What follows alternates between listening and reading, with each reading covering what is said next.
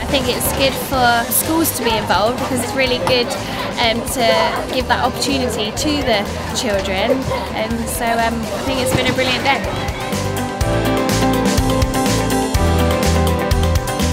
Sport was quite difficult for me when I was their age. I didn't really find it as easy as they would have done. It was quite challenging. But if I'd have been pushed and been given a chance to compete in an inclusive setting like this, I mean, we've got boccia and goalball today, and those things weren't around when I was at school. So if I'd have had those, I'd have really enjoyed it.